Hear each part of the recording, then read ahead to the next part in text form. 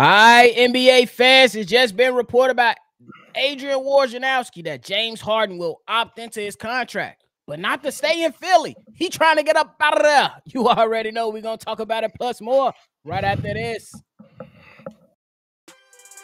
Thank you for tuning in to the #1 place for your basketball fix, NBA Central, hosted by the Cognac Boys. All right, y'all, welcome back to another episode of NBA Central. We got the man that speaks, Stevo. You can follow him on all social media platforms at Stevo Speaks. You got me, Cognac Boy Bobby. Follow me on all social media platforms at the Cognac Boys. We here to talk about James Harden. So if you like what you listen to today, hit the like button, subscribe to the channel. Now, earlier, not too long ago, Adrian Wojnarowski dropped a Woj bomb, saying that James Harden was opting into his contract with the Philadelphia 76ers for about $35 million per year. Well, in this last season. Also, it's been reported that James Harden trying to get up out of there for the LA Clippers or the Knicks. Huh? Steve-O, how you feeling about that, my boy? You might as well go sit down, put your seatbelt on, and stay where you at. Because I don't know why you sitting here trying to force the issue out when it was you. You the reason why it didn't work.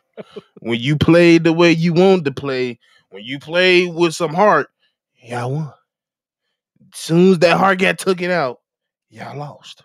So now you finna sit here and tell me that you've been on probably the best team in a while. Y'all to build up some camaraderie. Y'all to build up a lot of chemistry. And probably one of the best situations you've been in since, I'm going to say OKC, because Houston was just weird.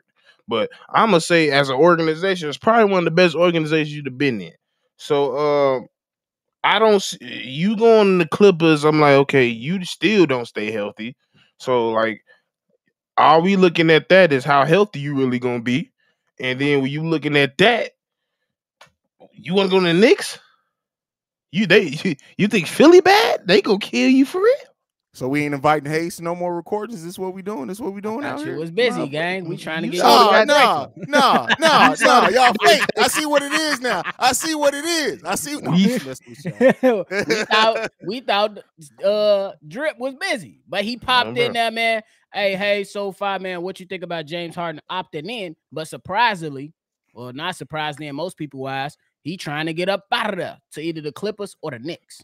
It's such a weird thing to opt into a contract for the hopes to be traded, just because, like, we've heard for about 6 to 8 months now that the Houston Rockets was going to be interested. And he was interested in going to the Houston Rockets. So, like, did that dry up? Did he get some word there that the Houston Rockets don't want to add him anymore? Now he decided to opt in. It's really weird, right? But I think the teams that are on this list kind of make sense for him, especially when you talk about the New York Knicks, right? They're always looking for a star. And maybe Philly looks at it and say, hey, we can do a lot worse than RJ Barrett, right? Maybe they can get RJ Barrett back in that deal. So that's not bad. I mean, I look at it like this. I'm with you, Steve-O. You pretty much came in. You said that, hey, this is one of your best situations you had in a long time. And the crazy thing is, like, regardless of how everybody felt about Doc Rivers and him getting fired, that, bro, you was in a good situation. You was in a good fan base. The organization seemed like they got their head on straight after they went through the quote unquote process that ain't result to nothing. But Steve-O was right. Most of the problems that came about was on you, James Harden, and your body language was so terrible. Some way, somehow, you convinced Joel Embiid to play like crap.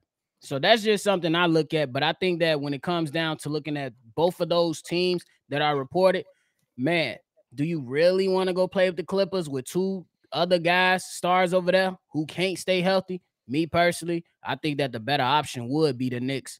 At least they're going to be able to sell more tickets, and you probably can get something better back in a trade package. What you say about that, Steve-O? He just hell. That's what I got to say about it. He just straight hell. Like, I know the reason I was just sitting here, you breaking that all down, I'm just sitting there like, so your thoughts were, I'm going to break up this whole organization, get the coach fired, get the star player comfortable with you, and I'm going to bounce out. James Harden played the role of the perfect side chick, right? You come in, you disrupt the marriage that's going on, and then when the dude finally wants to wife you down, you be like, hey, nah, I'm good. That's what that like James That's how Harden it's supposed to be, right? It's so Right. weird, bro. Like it just nothing James Harden does makes a lick of fucking sense, to just be frank, bro. Yeah. Nothing. Like Fact. first of all, the dude's in the middle of transforming into Kimbo Wedge because he's way more round. Kimbo Wedge, not can't be Slice. Kimbo Slice, he's Kimbo Wedge. But not Kimbo Wedge. but then on top of that, like it just the James Harden last couple of years of his career makes absolutely no sense, bro. Like you go to Brooklyn, like that situation, they wanted you there, right? They wanted you there. You go there for a year and a half, you break that situation up, you move to, you go to Philly, then you're there for a year and a half. What is so every year and a half James Harden need to get out of there? Is that what we're doing? That's exactly what it seemed like he's doing. He He's just kind of bouncing around. And it don't make sense to me, man. Somebody who is talented, you know what I'm saying? And honestly, he's been able to adjust pretty well, even though, you know what I'm saying, he had his moments to where you'd be like, man, that was terrible. He did bounce back in some ways this playoffs when he was able to win. At least I believe he won 2 games by having good performances. Bro, why would you walk away when all you gotta do is be like, hey, Daryl Morey, come on, Brody. You know me and you cool, buddy. Go ahead and let's spice this up. Let's get rid of Tobias Harris or something, since you want to get rid of coaches. I imagine you got some type of pull like that, right? I don't know this dude. Like, this is why I always say, people think I'm being harsh. He's probably number one on the person I least like the most in the NBA, because he always doing something that just don't make sense. Yeah. I don't get it. Like, first of all, the main reason I don't like you is because you know how to play the game, right? And you just choose not to. And then you want to come to organizations, put your little sense in everything, make it more comfortable for you, then leave it in a blaze of glory just to go somewhere else to do the exact same thing. You think you're not going to do this when you go to to New York? You think you're not going to do this when you go to the Clippers? And it's because every time that we've seen James Harden look his best is when he embraces being a facilitator. Yep. He's actually really good when he decides to be a facilitator and allows his scoring to complement him putting other people in position. But he started off that season, dude. Remember when we were talking like Doc Rivers decided to move James Harden to the point guard, and it was working to start. It didn't work for the most part over the season, but like it's like he self-sabotages over time. It's like, oh yeah, I'm playing good at point guard, but I want to take 15 shots there every time I touch the ball. I blame Mike D'Antoni. That's fair. 100% of why he's the Harden he is today. He's Kimbo Harden because of him. The reason why he's Kimbo Harden is because you need a guard in Mike's system. You need a guard that can penetrate the lane every single time. And that's all he wants to do. Dance, step back, or get to the lane. Kimbo Wedge.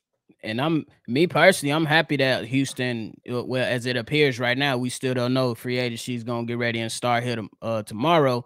I'm happy that right now Houston is not putting it out there that they want him to return. Ain't none of that. You left us, and I wouldn't want you back. And if I'm Ime Udoka, I want to build this from the ground up without any turmoil entering my locker room when I already got guys in here that are immature as hell. And y'all think I want somebody that's gonna come in here and not provide good leadership and be a good vet to these young guys? No. So shout out to the Houston Rockets for right now, because we still don't know what's gonna happen. Let's hope they don't make the decision. I'm about to say for right now. If it was different when you talk about signing him as a free agent, adding him to your young core, whatever else, I still had issues there. But if you start giving up some of these young players to trade for James Harden, you stupid. For real. And stupid is putting it nicely, because I'm gonna be honest. No, for real, because it's not even just Harden I'm hearing they was interested. It's some other people. I'm like, what are you doing? What do you mean interested in that? No. Right. So like, yeah, I'm gonna keep my eye on Houston because they still tweaking. I ain't gonna lie. Exactly. You back, Haize. You good. But that was just trying to pick up them jerseys. That's why. That was something quick from us today, man. Y'all got any final thoughts as we continue on with free agency? We're gonna be reporting. It don't stop, y'all. Y'all got anything else? I don't like Harden. That's what I got. Haize, are you there? I don't even think Haize there. Oh, bro. They got him up out of there. But hey, y'all heard, y'all seen Haize come in with the quick pop in. But hey, that's it from us. Hey, Houston, don't do it. James Harden, I don't know what you're doing, my guy, but get it together. But hey, you can follow Stevo Speaks on all social media platforms at Stevo Speaks. Follow Haize on all social media platforms at CEO Haize. And you can follow everybody here collectively at NBA Central Pod on all social media platforms. And send us any questions, comments, concerns at NBACentralShow@gmail.com, or send in a call in, send in a text message at 773-270-2799. We're going to catch y'all on the next one. It's going down. You better start watching that Jason Kidd.